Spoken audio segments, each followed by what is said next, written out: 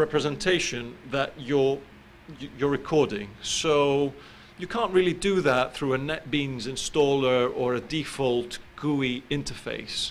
You need control over the actual listeners, the sockets, and I'll go into this in more details. And also you've got to accept some limitations. So if you send approximately, I don't know, 2 million fuzzing requests, well, you're not going to be able to row sort all those with 64 megabytes of heap when you're launching a standard jar file. So there's some limitations to address. That's the easy part, the user interface. Now, the real problem when it comes to fuzzing is that no one has, to my knowledge, defined how you group the actual payloads into categories and use those categories so that they represent the least amount of work that you need to do to achieve putting on the wire whatever cross-site scripting or SQL injection or hexenumeration or URL base 64, all the different encoding standards that are out there. So for this, there's an API, a core API, and the process around this API is to sort of standardize it into a framework for anyone that does want to do fuzzing, and that's the scriptable part. And also, in order to solve a problem of how do you group these payloads together, well, if you look at the testing guide, there's a long section of payloads in Appendix C, and they fall into two categories: replacive fuzzers and recursive fuzzers. And I'll come onto this, but basically, you're defining an alphabet when you're using recursive fuzzers, and replacive fuzzers, you're just sending literally a statement replacing the section of the code there. And obviously, one is a subset of the other. The final problem that you're going to encounter is that, well, you can't really use conventional protocol APIs that are out there. So let me give you an example. If you try to use a standard Java library of crafting a URL and opening a URL connection, and this URL connection has as HTTP version number that, it's never going to get on the wire, because that statement there is going to actually throw an exception. Okay, so you don't get as far as putting anything on the wire if you use conventional Java or similar APIs, because it breaks the protocol specification, and it makes sense. So how do you solve that problem? Well, I'm going to have to solve another problem first.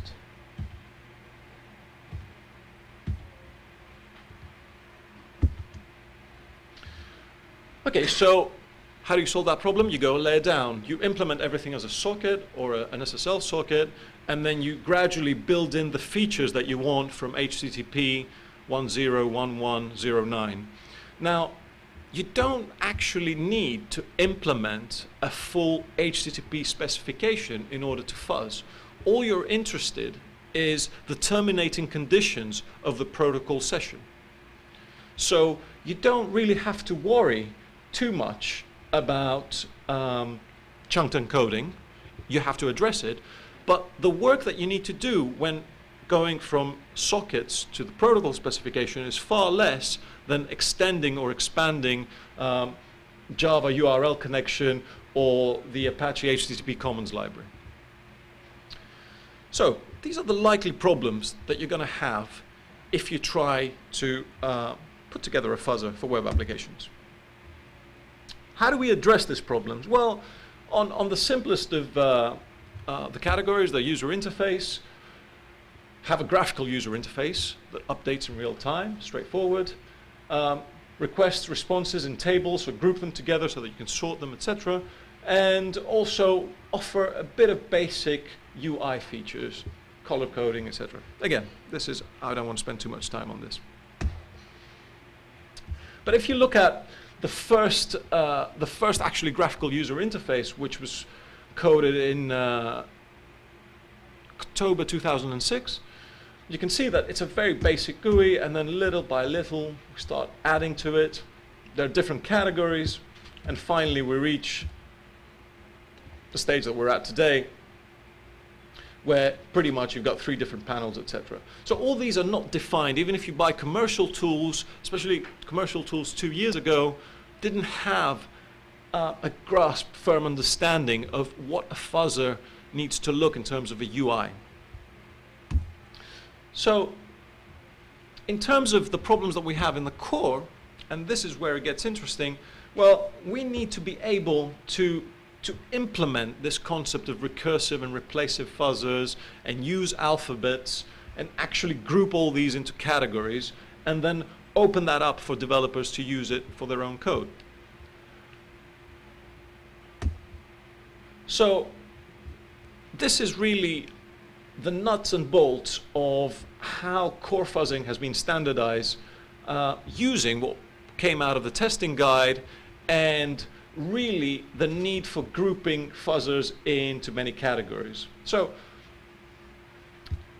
if I bring up the actual GUI, hit the payloads tab. So how does this work? Well, we've got any number of categories, and these categories have a number of fuzzers inside. Each fuzzer is unique and has a number of payloads, and that fuzzer is recursive or replacive. Pretty straightforward.